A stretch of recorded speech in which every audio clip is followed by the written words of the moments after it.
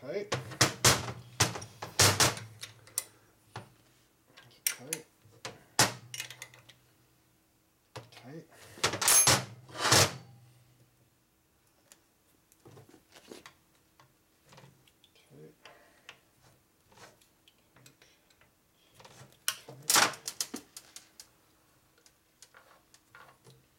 Oops.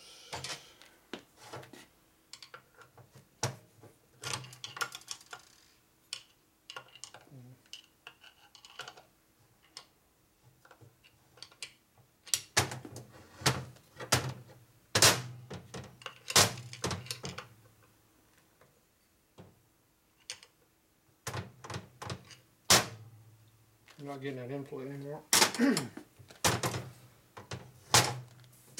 That rubber is definitely pushing against that edge, which is what they're designed to do. That rubber pushes against the counter shaft just like the old one did. But the problem is it pushes against the bearing. If it locks up the rollers, then you got problems. The rollers won't work. They'll slide, and that'll be a problem.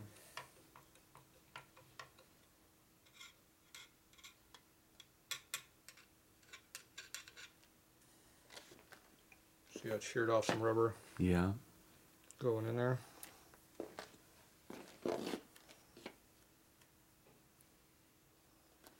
No big pieces though, just little. Yeah, just a shaving. Yeah, we took that one piece was fairly big, but it wasn't a big chunk.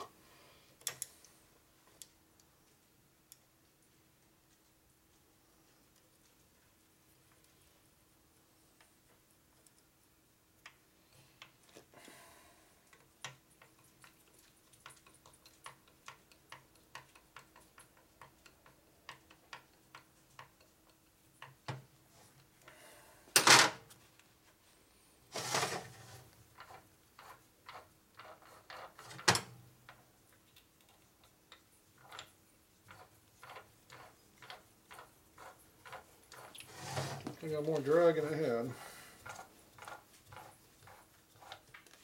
Sure, it's that rubber over there just jamming in there pretty hard.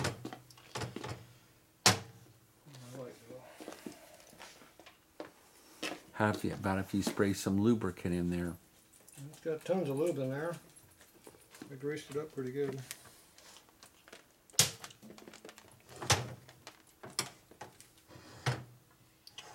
I forget what I did to get. I think I just bumped it back and forth to get into it, as I recall last time. Well, you also tapped it to stress relieve it. That was on the main shaft. See, the counter shaft's not flexing back and forth like it was.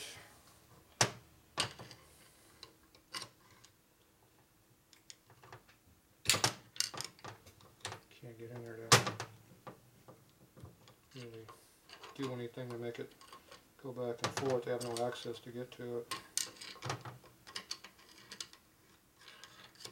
It's just going to eat itself up. That's called the break-in period. It's going to clearance itself. You know, it's not locked up by a long shot. It just has a lot more drag than it had before, that's all.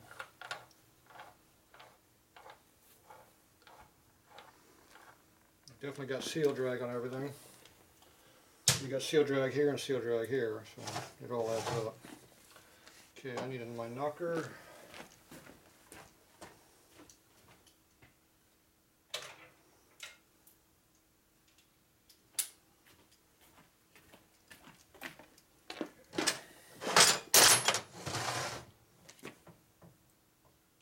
And tighten these screws up.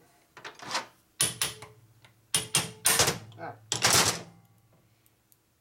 Stupid ass bit. Doesn't fit.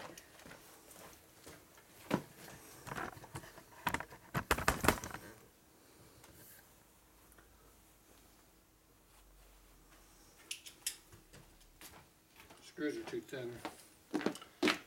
This will probably break the bit off, but at least you can get in the damn hole where it belongs.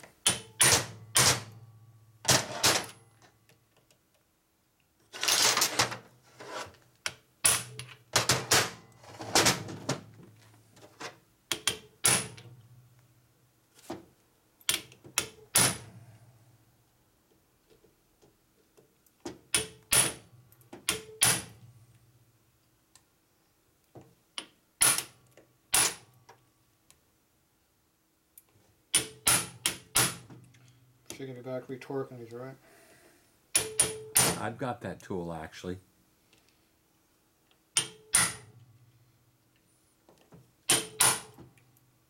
So I give them a one-time torque. See how they're not moving anymore? Right. That means they're tight. They're in there.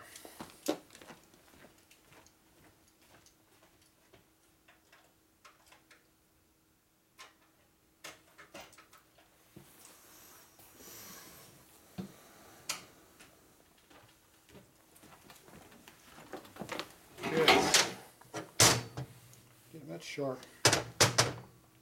We didn't deburr that edge. I found a new spot. Did you get cut? Yeah, that's just letting me know it's sharp. Let's put it that way.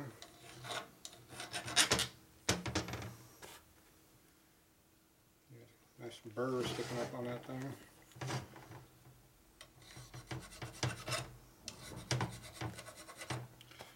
When they took a cut across it, it didn't.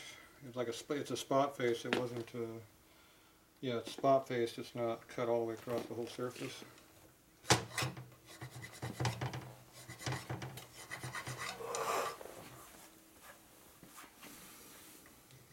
So you leave that nice edge to get you.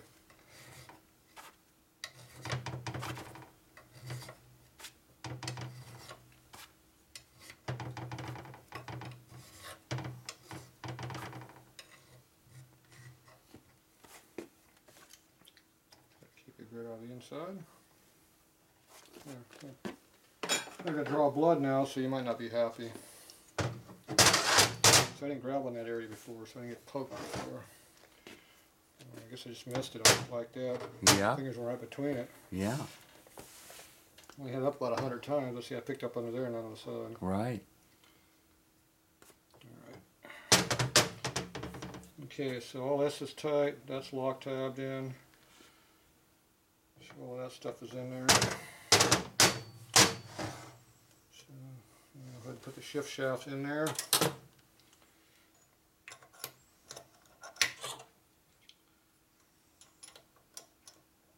See if this stuff's going to work. I'm hoping so. There we go. Where's my shifter shaft at?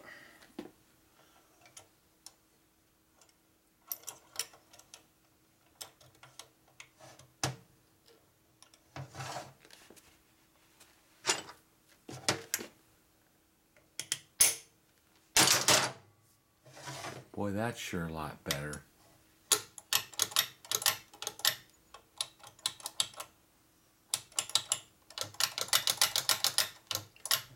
One side to the other extreme. Still nice and free, so that's good. Yeah, we picked up a bunch of end play there somehow. I don't know how that happened.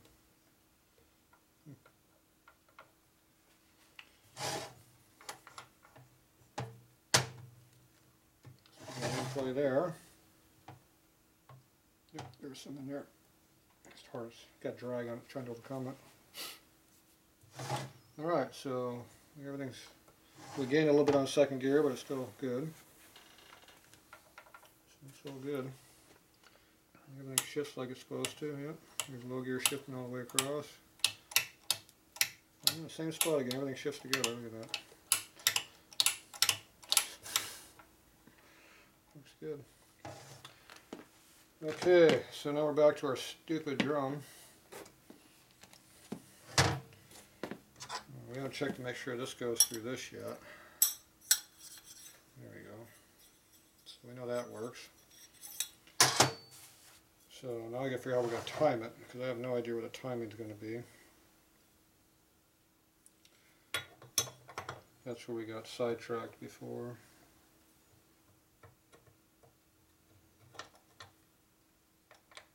I'm pretty sure it's not supposed to be all the way against the stop though.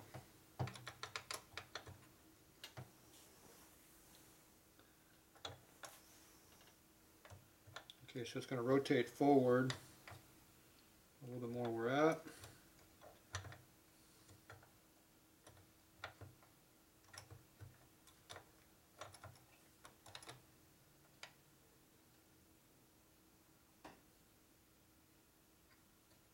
about a quarter of the way. And we're not a quarter of the way, so we're a tooth off. Go one more tooth up. There. I'm going to guess that's where we're going to put it. We'll assemble it, shift it, and then we'll see how much we are off. There's no timing marks. Readjust it. Adjust it or as needed, yep. So I got to tap this in here a little bit. Not that hard.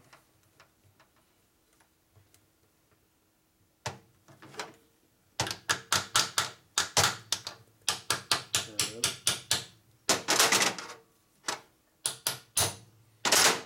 That's in.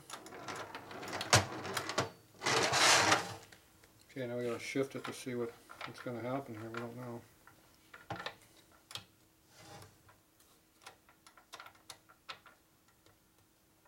It's about shifting.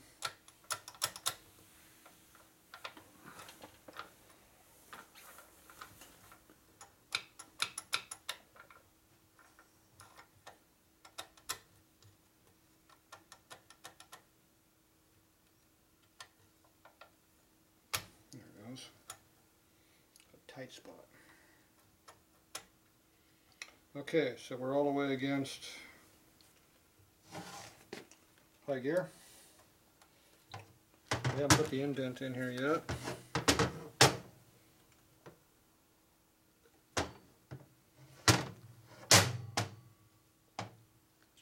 it looks like it doesn't go all the way against the stop. Do you have the indent ball in there yet? We do not. It's right there. So here's our new unit here. Oh, oops.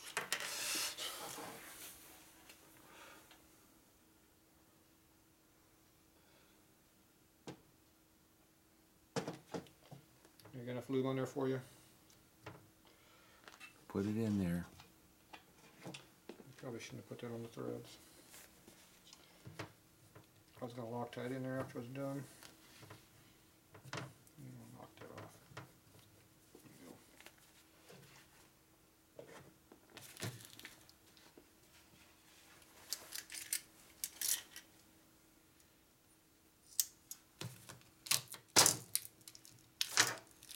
Okay, there's our new spring.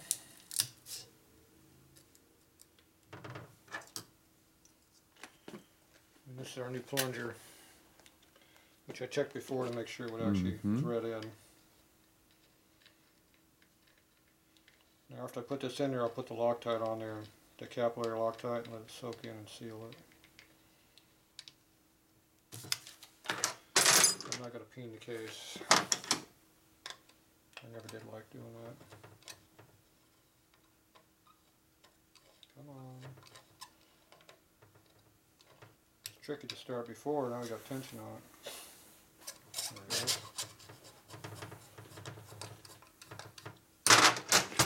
Okay, so now I should be able to feel the ball. Yep, there's the ball. Okay, see where our lever's at? Mm-hmm. So I got part of a pinky finger. So that would be in high gear. Yeah. Okay, so now we got to shift it through the gear. Attempt to shift it through the gear anyway.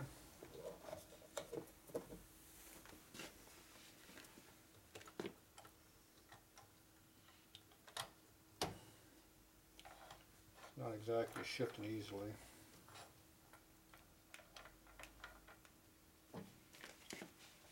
Let's see, we're going to do new sprocket, right?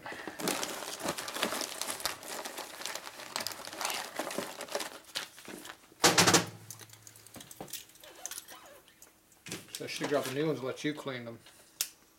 Do what? I should have grabbed the ones in the pack and let you clean them Oh. instead of the ones I did.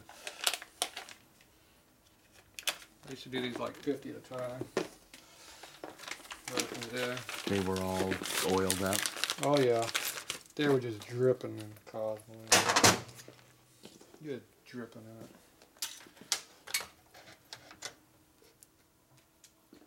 Okay, so here's your key. Hey, Scooby.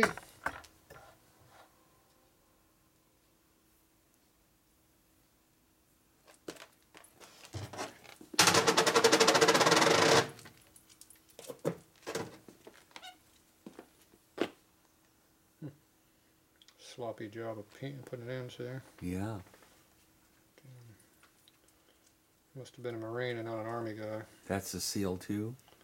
Yeah. These are Army bikes. The Marine probably helped do this. Right. I'm guessing. Those Marines are something else. Don't go force it. Okay,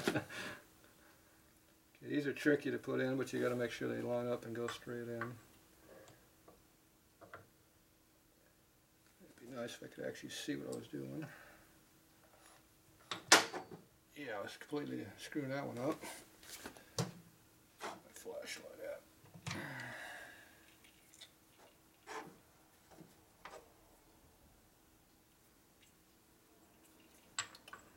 The tricky part with these is the keys like to turn sideways on you and not go in. See that one sliding up and this one sliding out. See, neither one of them want to go on.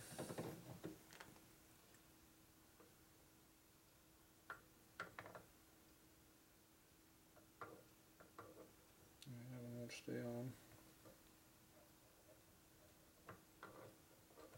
Oop.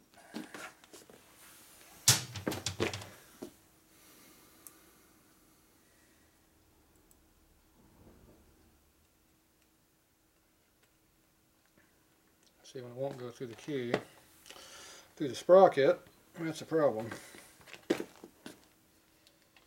So, if one way doesn't work, try a different one.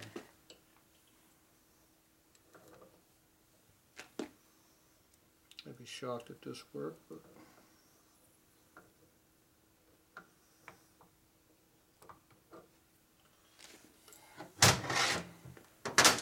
Can I hold it up? no, it's just going to be one of those deals. It's going to. So I don't think I can do it this way. No. The keys have to be in the shaft. That one's going to just slip out, and this one's going to just bow out when you touch it because it's tight.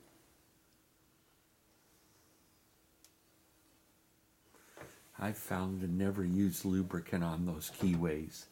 The thickness of the grease, look at that. You got it. Okay, so I got to get it woken up. So you got to get its attention. Right. And you put the other one in it. Let's see if you can get this guy's attention also at the same time. Having light helps. Want me to shine it? Well, I got some light on that right now. Now that one's going to fall out instead of staying in.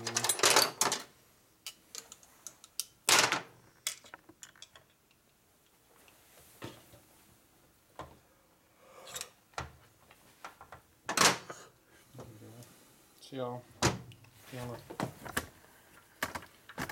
So you can see both keys are in there where they belong. Mm-hmm. So they're both in there where they belong, which is exactly what you want to be. And good, we can get the shaft out with the gear on there, so I can go ahead and put the nut on this, at least hold it on there for us. Let's see, get my finger over there.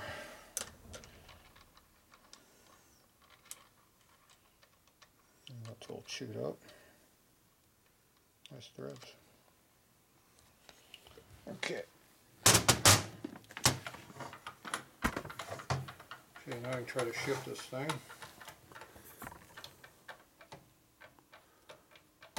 It doesn't want to shift.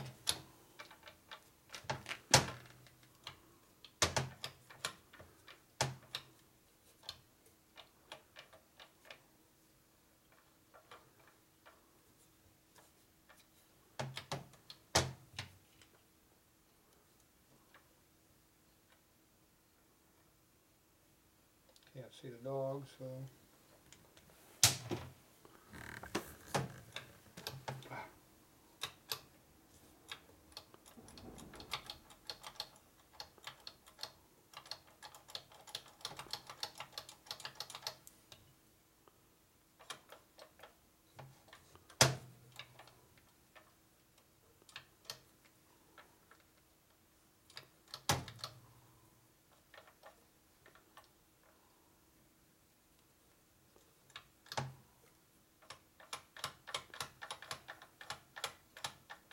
something's engaged.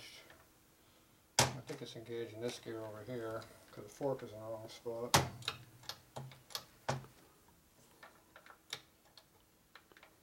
Yeah, there's just no way of...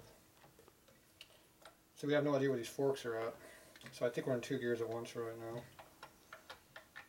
So this isn't going to work this way. I'm going to take it apart and try it again a different way. I have to do one at a time. So we need to somehow identify where the hell we're at. Dog wise. Let's see, I want my pen over here. Ink pen. There you go. This one will leave a decent amount of mark on stuff so I can tell which gear goes where.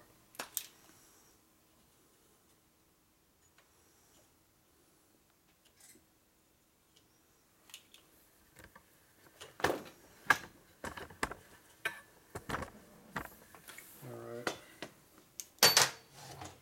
So at least now I can see where I'm at right now, because I have no idea where I'm at. Do that.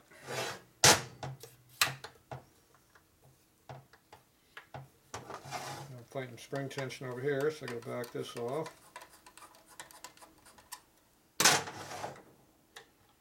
Makes that easier to get out.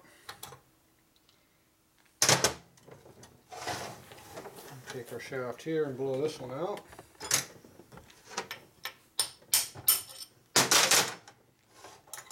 We're working on high gear side, so I'm going to take out the low gear one.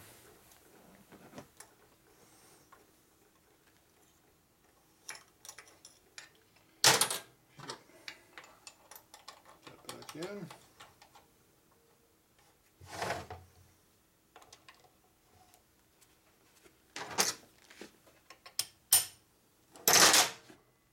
Put this back in.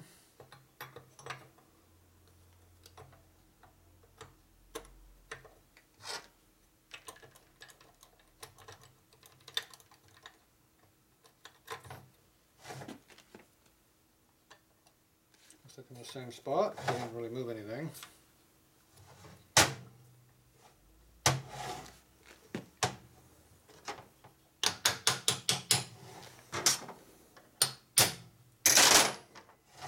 Okay.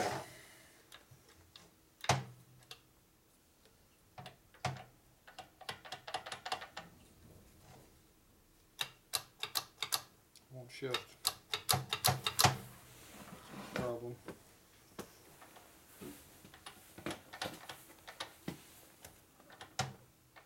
Oh, that dog is in gear again. There it goes. Bingo.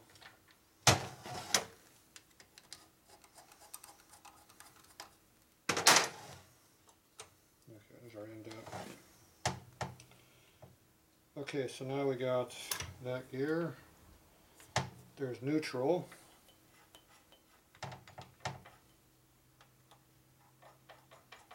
Okay, now we got to identify where we're at.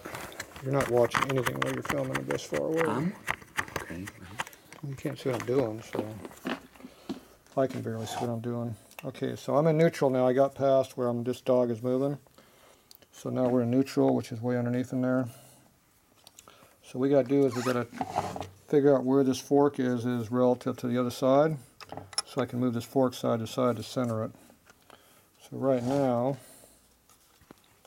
it looks like it is rubbing in there against the high gear. So this fork here needs to go over to the right a little bit. It's hard to see up in these things, but everything's a shadow, so if you get it to where you can see just right the dogs, you can kind of see where you're at. So that's what I'm going to have to do, is figure this all out, and nothing you can really watch, so we'll come back when I get further along. I'll show you where I'm at. So right now I still got to see if this is in the right spot here. So there's one notch, there's the next notch. So we can check that. See, I can't get my finger under here right now. So I think I'm 1 tooth off on this from where it needs to be. So I can fine tune that. Get it to where it equalizes from one side to the other. So, but usually they come pretty close to the covers anyway. That's in first gear right there. Yeah, usually they come almost and touch the cover, and we're right in that same spot. So that actually probably is where it belongs. Because I know they get way back against this cover.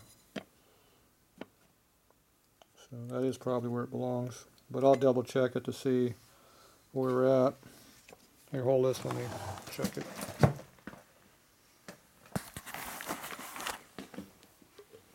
There's all kinds of little stuff we got to figure out.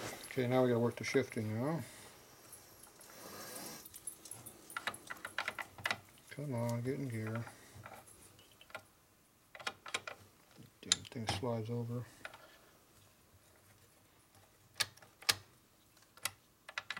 There it goes. Next gear.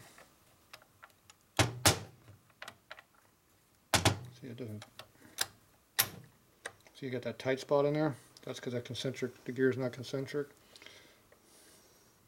What we need to do is lap it, but we can't lap it anymore because we can't get the parts apart to clean them.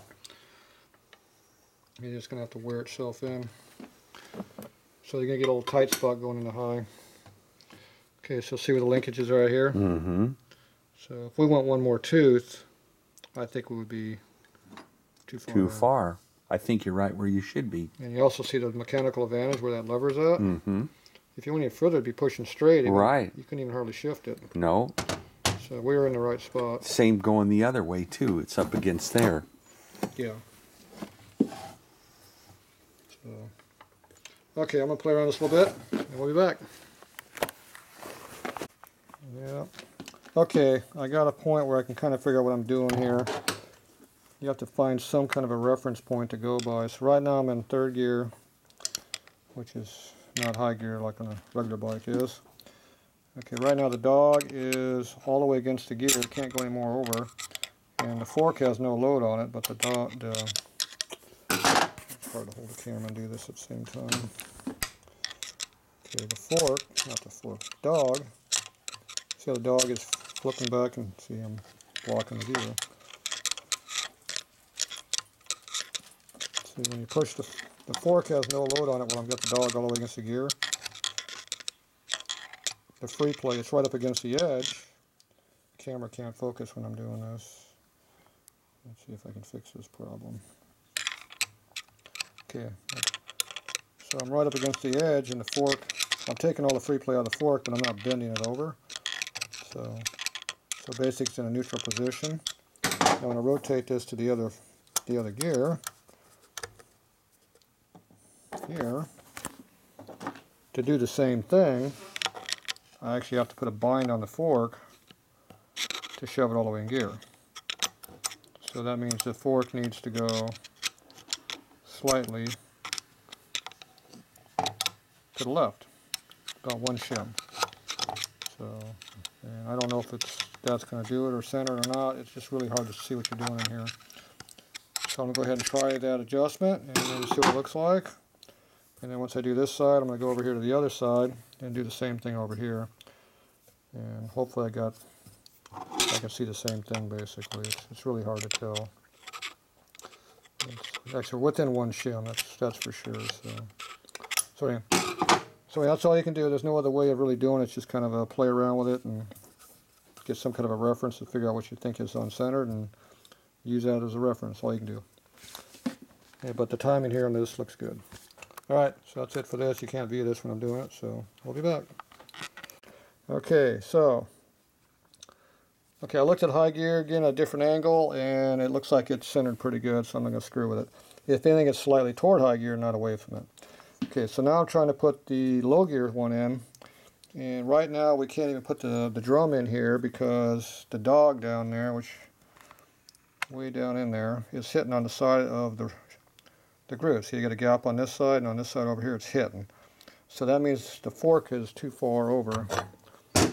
Because right now we're right against this dog, right here. It's bottomed out against the gear, and it needs to go over further even to put it on. So that means this fork needs to go that way to the right quite a bit. We're talking the gap plus to get it in there. So we're looking about 50 thou movement probably. So I'm going to give it a good 30 thou worth of shimmer movement, and we'll come back and check it again. But because to be between the dogs, we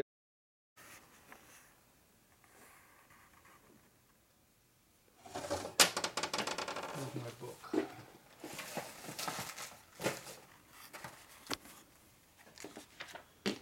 I think they left out a spacer and a fork.